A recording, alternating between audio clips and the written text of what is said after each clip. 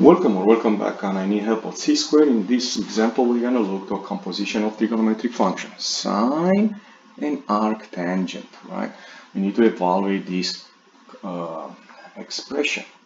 So first thing we're going to do, we're going to take this inside function, which is arctangent of -1. We need to find an angle for which the tangent is -1. So if you look to the unit circle, you don't have tangent, but you have sine and cosine.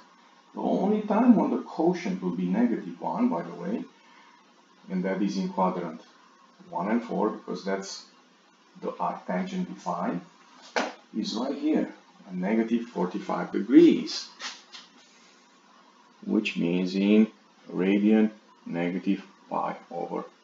That's the only time when tangent is -1.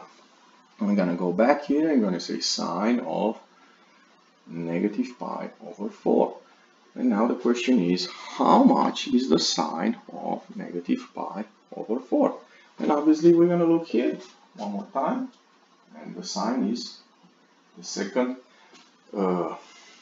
value in the order pair, which is going to be -2/2. And that's it. If you enjoyed this video, don't forget to click the like button and come back and C Squared for more help. Thank you.